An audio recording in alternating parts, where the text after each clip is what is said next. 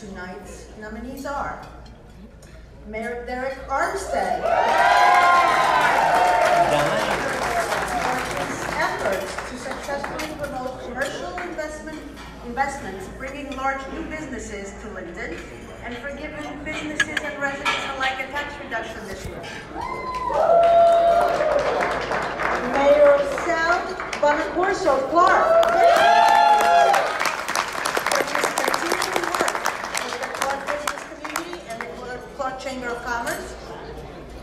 Mayor Christine Dancero of Roselle. For her work to improve the business climate in Roselle. And Mayor Adrian Carl Hoxson of Roselle Park for rolling up his sleeves and literally getting his hands dirty to make Roselle. The winner is... No?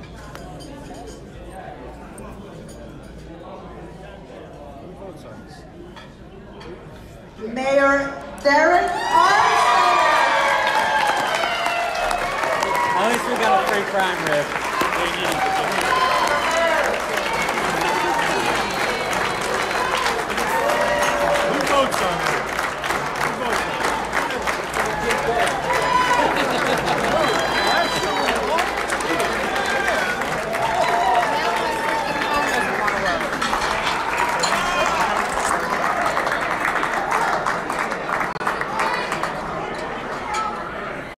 Packages. That's what my borough is. I'm about the same size as Garwood, but I got 13,500 people in mine. September of last year, we broke ground on a $34 million project. 213 units, 2 buildings, 1 restaurant. The night that we did the groundbreaking, I called it my field of dreams.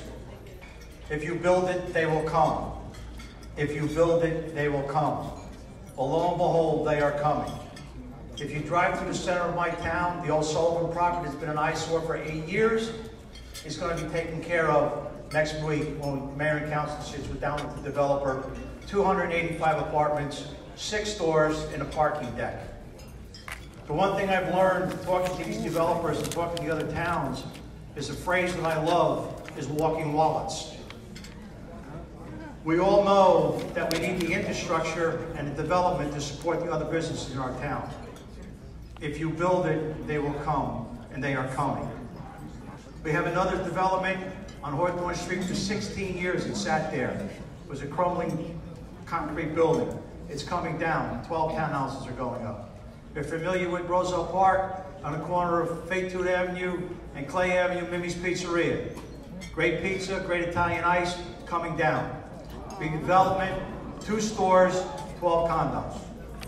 If you remember back in the old days in 2004, we got hit with the builders revenue lawsuit, the Avalon Bay Romarowski fiasco. Well, guess who's back at the table? 269 units, 2 stores. If you build it, they will come.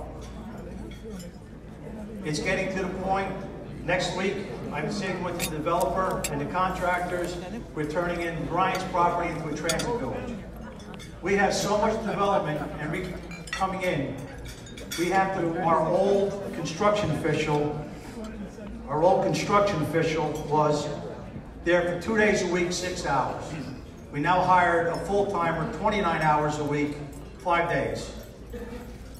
We also are inspectors. To meet the demand of the redevelopment process, we now hire, they were there 2 days a week for 4 hours. We now have them there 5 days a week for 10 hours. To meet the demand for the inspections, not only for the redevelopers, but for the homeowners of Roselle Park. We also instituted a program, $20,000 rebate for the first 5 years, no taxes. We're looking into it for the businesses that when they want to start redeveloping. We've gotten to the point we just went out and spent almost $750,000 on new equipment for our DPW yard. We went out and bought a $245,000 truck to do the cammering of all sewer lines. We're going to do it once. When our street's going to get repaved, we look at the streets, we do the sewer lines, make sure they're okay, because I'm not going to spend money twice. We went out and bought a brand new sweeper to keep the streets clean. a new backhoe to keep that going, that we can start doing our own work instead of going out for contractors. Our school system. Last year we came out #1 in robotics. Roselle Park High School, for a small town, our high school only has 533 kids, came out 44th in the world. In the world. Our high school wrestling team set history. It was the 4th team in the country. There was another team, Midwest, California, Paulsboro was the first team in the state of New Jersey. Roselle Park was the 2nd team, the 4th team in the country to win 1,000 dual wrestling matches. Our school system is phenomenal. We go out, our real estate, the average homeowner in Roselle Park for sale is in and around a 40 to 45 day sale. Within the last 6 months, real estate properties have gone up over 15,000. They're getting 92% of the asking price. We're in negotiations with the state to redo the train station to make that handicap accessible. Because we all know the one-seat ride is very important to everybody that belongs along the rail line. If you build it, they will come. And they are coming to the borough of Roselle Park. The foot traffic, hopefully, will get there to the fact that they will go out and help the surrounding towns to support their businesses. Thank you. Wow, he just named it. Okay, Mayor. The Roselle tonight is being sponsored by Trinitas Regional Methodist. Hello, everyone. On behalf of Mayor Christine Dansborough, I would like to welcome you. Also, Trinitas, thank you for sponsoring us. Because you know why? One of the top sacred heart cancer centers in our backyard. Let me tell you about Roselle. Roselle is on fire. Why Roselle is on fire? Because I am the 3rd Ward Councilwoman in Roselle.